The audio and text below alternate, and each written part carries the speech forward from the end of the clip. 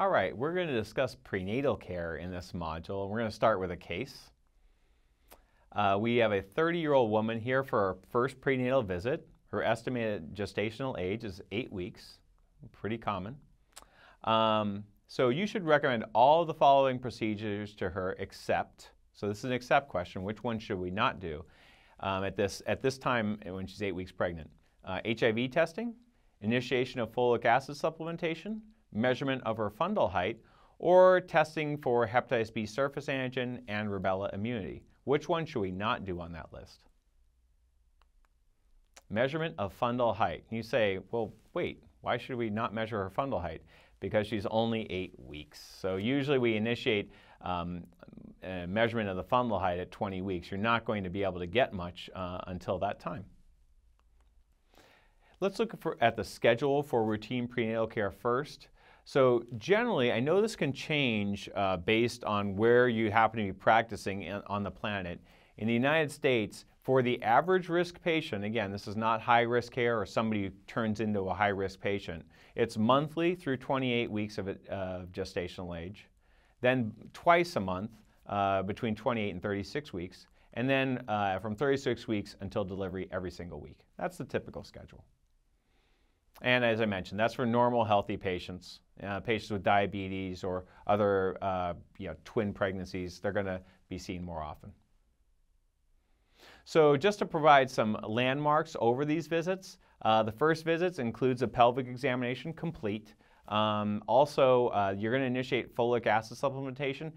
The recommendation is at least 400 micrograms daily. Usually we're recommending 1 milligram daily, so 1,000 micrograms. Body weight and blood pressure checks, all visits. You should be able to auscultate the fetal heart tones with a Doppler ultrasonography at gestational age 10 to 12 weeks. Now at 20 weeks, as I mentioned, that's where you're going to start checking fundal height. And at 36 weeks, you're going to check the fetal lie. Now that's not all we do. We'll fill in some laboratory work and some other recommendations along the line. But in terms of clinical examinations, those we're going to do. What may you not want to do? Routine urinalysis is now not favored at all visits. Really has a poor sensitivity for diagnosing common disorders such as gestational diabetes and preeclampsia. Better evaluated in other ways. You're checking your blood pressure. You're doing a glucose tolerance test.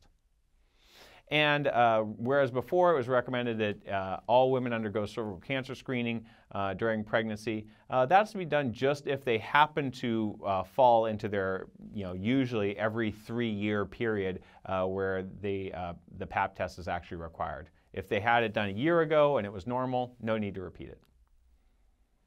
What about labs at that initial visit? Doing a CBC, an HIV test, a hepatitis B surface antigen test, a urinalysis, blood type and Rh screen looking for future incompatibility, rubella immune status, a syphilis test, and gonorrhea and chlamydia testing. And that's it. Many women have a question about their diet in pregnancy, what's safe to eat, what's unsafe to eat. Most artificial sweeteners are probably safe, and again, everything in moderation, especially if it's not overused, it's very likely to be safe, but saccharin should be avoided during pregnancy.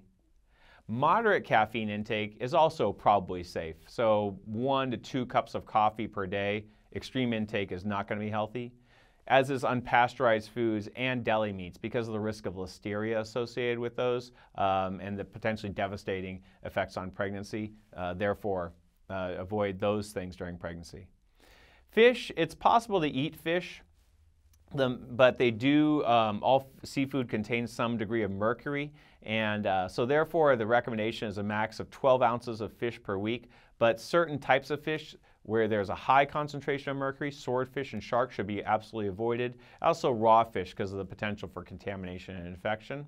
And this is in honor of one of my favorite colleagues who liked to tell her patients that just because you're pregnant, you can't go crazy and consume 5 banana splits per day. The extra calories that are generally required during pregnancy are about 300 to 400 per day, or 3 pieces of fruit, or just 1 candy bar. So the extra 4 Sundays probably aren't going to fly, and they will just contribute to obesity and problems like gestational diabetes and pregnancy-induced hypertension. And so let's talk about weight gain goals during pregnancy. For normal weight individuals, 11 to 15 kilograms or 25 to 35 pounds. For overweight individuals, they don't need to gain as much weight during pregnancy, and they certainly can lead to higher risk after pregnancy if they gain an undue amount of weight in pregnancy, more likely to eventually develop hypertension and diabetes. So a lower goal, and an even lower goal for women who become pregnant when they're obese, only 11 to 20 pounds or under 10 kilos. All right, how about some other important piece of advice during pregnancy? These are common questions that patients are going to have. Is it safe for me to go on an airplane? It actually is. It's safe for the fetus up to 36 weeks, but do remember that for long plane flights, women who are pregnant are at a higher risk for thrombosis, so that's something they should understand before committing to particularly a plane flight of 4 or more hours.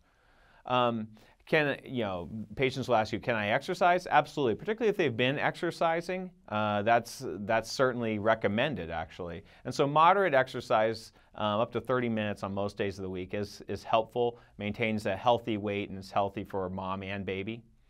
Things to avoid, hair treatments, hot tubs and saunas during the first trimester in particular. Those can potentially do damage to your pregnancy. And for pain, which is really common during pregnancy, acetaminophen is the safest overall. For common cases of nausea and vomiting during the first trimester, vitamin B6 and some dietary patterns with having crackers available and eating first thing on waking up, that can be helpful as well. And that works for most women. And that condition does usually pass on after a few weeks. How about ultrasonography? When should it be recommended? If the dates are unclear on the pregnancy, that's an indication for immediate referral for a sonogram.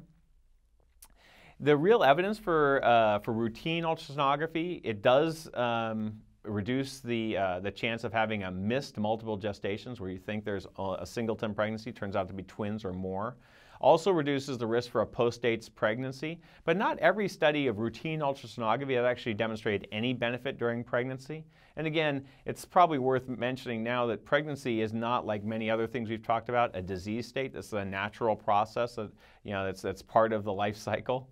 That said, in the United States, most women are offered a single ultrasound at 18 to 20 weeks. That's the best time for doing a fetal anatomy survey, and also fits in screening for aneuploidy. Let's talk about that. So standard in the United States now is a screening system that includes both the first and second trimester testing. And it's mixed. It's not just about lab anymore. It's about ultrasound finding. And it's added in some maternal factors such as their age. It demonstrates a fair sensitivity and a strong specificity.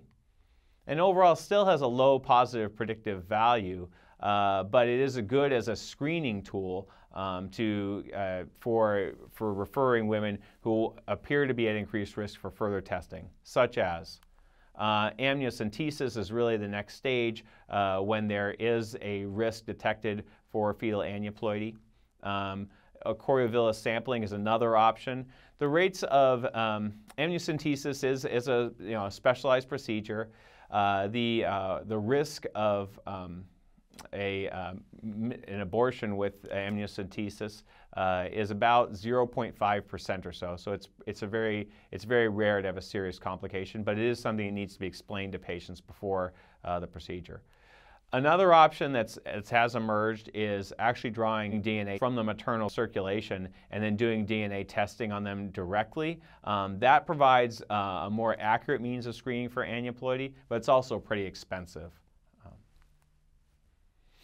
Other testing and procedures that are routine during pregnancy, so this is really, again, this is for your average risk patient. 1 hour glucose tolerance testing at age 24 to 28 weeks. Among women who are obese when they become pregnant, maybe they should be screened right away for diabetes. Also, women with a history of previous gestational diabetes get screened right away.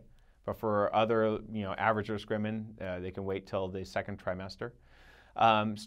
Screening for group A strep at 35 to 37 weeks with initiation of precautions during labor with IV antibiotics to prevent sepsis in the newborn. Repeating a urinalysis for bacteria between 11 and 16 weeks of gestation.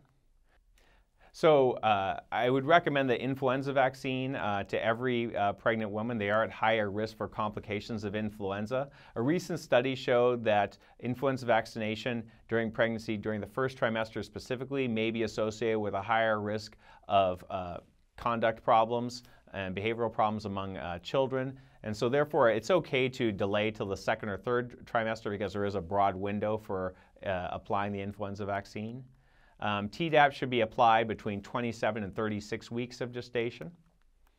And then finally, women who are pregnant should not receive the rubella vaccine, but they can be seen at the postpartum visit and given the rubella vaccine at that time during lactation.